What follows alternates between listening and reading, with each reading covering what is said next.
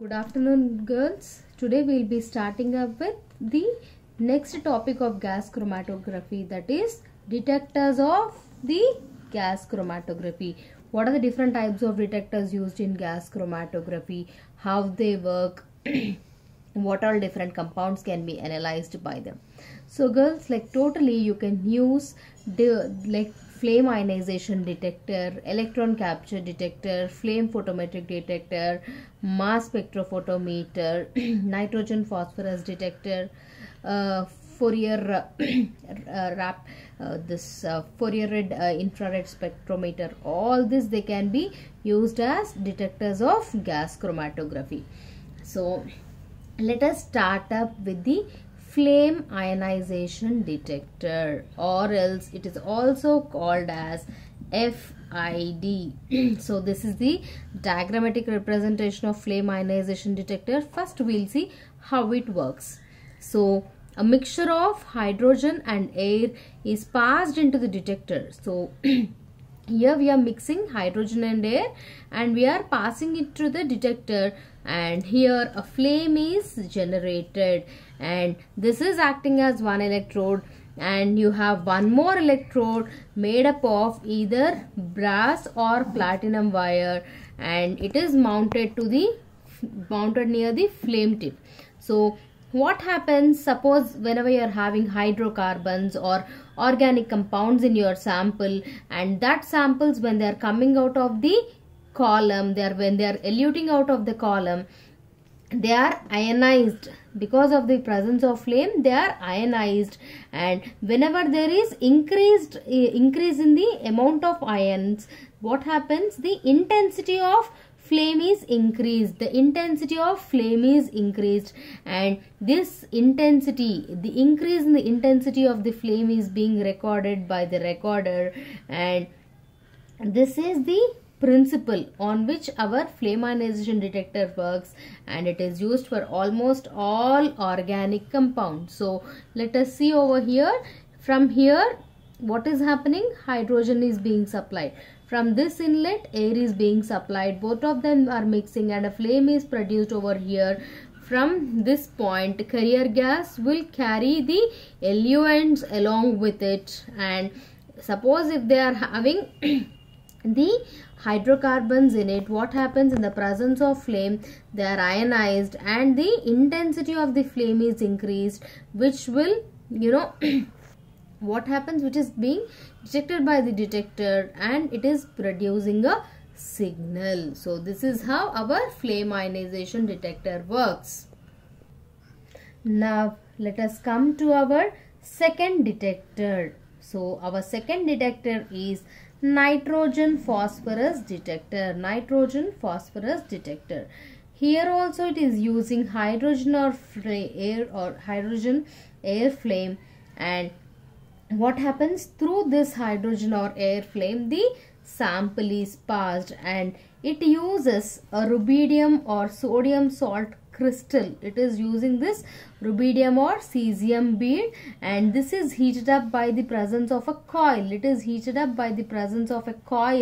And this has a good it is very selective. So it is only useful for the nitrogen and phosphorus containing components. It will not give proper results for other components. So it is very, very selective for nitrogen and phosphorus containing components.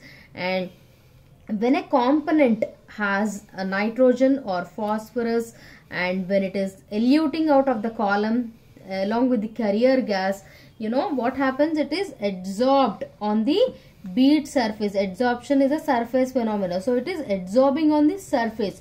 So what happens when this nitrogen or phosphorus, it is partly ionized, so what happens, it will increase the emission of electrons. Because of that partly ionized nitrogen or phosphorus containing compound, what happens, the emission of electrons is increased.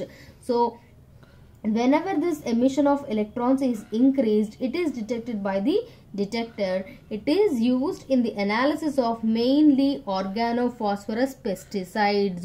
Whenever you are having agricultural samples, whenever you want to analyze organophosphorus pesticides content, you can go for nitrogen phosphorus detector. So here we'll see the thing again. So from here hydrogen is pumped in, and from this inlet air is pumped and a flame is generated. You have a rubidium or sodium salt crystal or cesium salt crystal over here. What happens over here? From this, carrier gas is pumped into it. It is having all the eluents. Suppose if they have nitrogen and phosphorus, what happens in the presence of flame? They are partly ionized and they get adsorbed on this crystal. So as a result, there is increase in the emission of electrons which is being, and because of that, what happens? The intensity of increased electrons is detected by the detector, but it is very selective and it works better for the nitrogen and phosphorus derivatives, and it is used in the analysis of organophosphorus pesticides. Now the third type of detector is a electron capture detector. Till now we have seen only the emission of electrons. From this detector, what happens? We will observe the a capture of electron. So electron capture detector, it is used in the detection of analytes which are in need of electrons. So which are in need of electrons? Mostly the electronegative elements like halogens. So it is used in the analysis of halogen containing components. So which contain halogens? So suppose if you take pesticides like DDT, BHC, aldrin, etc., they are all rich in this halogens, chlorine. So it is used in the detection of polychlorinated compounds. So ECD is mainly based on the fact that there are few analytes which are in need of electrons. They will capture the electrons. So it is used in the analysis of substances which capture electrons. So mainly halogens, they will capture the, being electronegative, they are in need of electrons. So electron capture detector is used in the detection of polychlorinated compounds. And you have pesticides like DDT, BHC, aldrin, etc. And this ECD is very helpful in the analysis of these pesticides. And what happens over here? We are using a radioactive material. For example, nickel 63. Why we are using that radioactive source? Because this radioactive material ionizes the carrier gas or carrier gas. It is ionizing the carrier gas, and what happens as a result? There is release of electrons. So ionization of carrier gas by the radioactive source will give us free electrons. Now what happens whenever these free electrons are released? It is generating a current. Because of the release of free electrons, the current is generated, and whenever you are having ionization of a carrier gas, what happens? Electrons are released. These electrons give current whenever a proper voltage is applied across the electrode. So when an electron accepting analyte, it eludes out of the column along with the carrier gas, what happens? It will take up that electrons, or these free electrons are captured. So what happens? There is a decrease in the current flow. The amount of current goes down. So this change is recorded and detected. This is our electron capture detector. So this is the nickel source. So what happens over here? This is from column. That means whatever eluents are coming out from the column along with the carrier gas are flowing through this detector, and this is our radioactive source. So what happens whenever this carrier gas is coming over here, it is ionizing the free carrier gas and electrons are released. So whenever there is electrons, there is generation of electricity across the electrodes whenever a proper voltage is applied. But what happens if there are halogenated compounds or electron capturing substances? The amount of current is decreased. Why? Because the free electrons are being captured by the halogenated substances or electron capturing substances. So the current goes down. This is being detected by the detector. So now the fourth detector what we are going to study is flame photometric detector. This flame photometric detector is very helpful in the analysis of phosphorus and sulfur containing analytes. So this is again a specific detector which is helpful in the detection of phosphorus and sulfur containing analytes. So how it works is, whenever you have sulfur and phosphorus containing analytes, they will emit light whenever they are burned in flame ionization type of detectors, and whatever light is produced is detected and it is amplified through an amplifier, and we will get a signal for that. So flame photometric detector is again a selective or specific detector, and it is used in the analysis of phosphorus and sulfur containing analytes. So it is working on the principle that sulfur and phosphorus containing substances, they will emit light whenever they are exposed to a flame in a flame ionization type of detector, and whatever light is produced is detected and amplified. And usually the fertilizer samples, all those containing sulfur and phosphorus can be easily analyzed by this type of detector. Now the next detector is rapid scanning Fourier transform infrared spectrophotometer.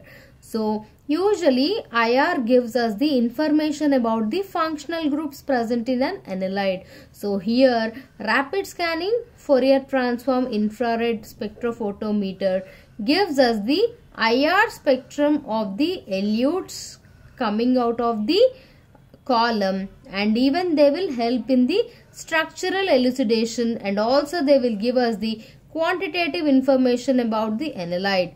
So it is a very reliable detector. It gives us the IR spectrum of the elutes, and also it can give us structural and quantitative information about the analyte, and it can detect even very minute amount of sample. Small amount of sample also can be analyzed by using this rapid scanning Fourier transform infrared spectrophotometer. Now the last detector is mass spectrophotometer. Whenever you are connecting GC to a mass spectrophotometer, it is a very advanced technique. It is a It is a hyphenated technique. You are connecting GC with MS by an interface. So GCMS is a very advanced technique, and it's a conjugated technique. It gives us the mass spectrum of the analyte.